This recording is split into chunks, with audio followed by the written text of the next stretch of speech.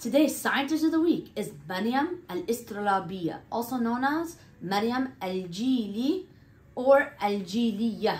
She comes from the tribe called Al Ijliyyah.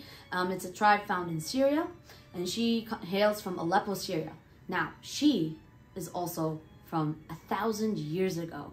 Back then, she was so good at what she did for her research that she was paid by the first Emir of Aleppo, Saif ad-Dawla, to actually do her research. What did she do? She worked on the astrolabe. The astrolabe is a precursor to the global positioning system. It's a device that helps keep track of time, keeps precision, location on stars. I mean, what she contributed was so phenomenal. Unfortunately, we don't have much about her life because back then she was a little bit overshadowed by her male contemporaries, but she made an impact. She was so impactful that a modern day astronomer in 1990, Henry E. Holt, actually named a major asteroid belt that he discovered in honor of her. He named it Al Ijliyyah.